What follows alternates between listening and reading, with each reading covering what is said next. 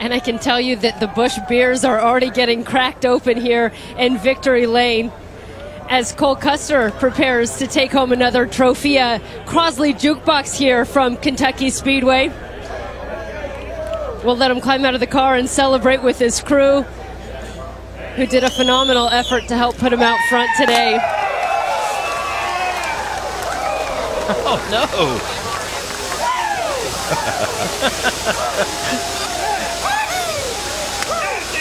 A little overzealous there. No harm, no foul. And here's the man who's helped make it all happen, Mike Shiplett, his crew chief.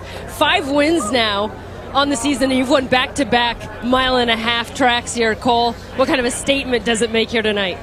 Well, I don't look too good now falling off the car like that, but that was an unbelievable race. I mean, they just gave me a great car.